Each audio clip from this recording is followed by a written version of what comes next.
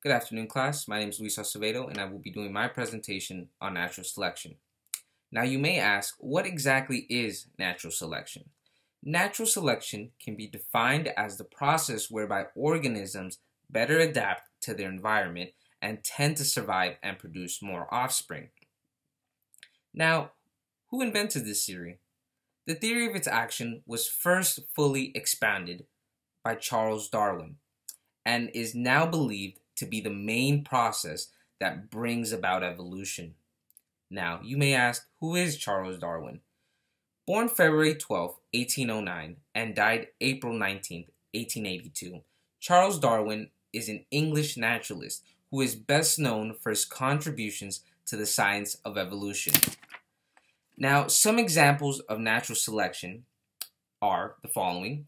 In an ecosystem, some giraffes have long necks and others have short necks. If something caused the low-lying shrubs to die out, the giraffes with short necks would not eat enough food.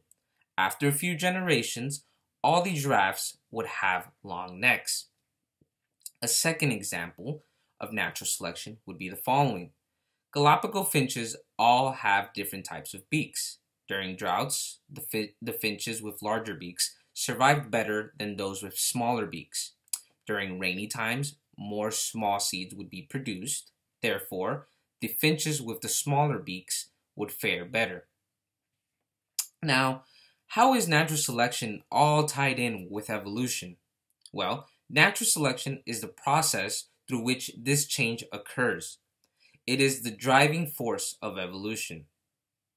Now, to sum it all up, natural selection is a powerful constructive force because the environment acts as a filter, persistently selecting those minute variations in one direction. For example, if the climate changes and it becomes colder, those incapable of dealing with those lower temperatures will die and not get the chance to reproduce. Any change in any gene that results in a trait that has even a tiny statistical advantage will be favored. Repeat these millions and millions of times in a population, and over many generations, you will see that the organism adapts to the new climate. And when populations are split and adapt to different environments, you get new species forming. This has been my presentation on natural selection. Thank you.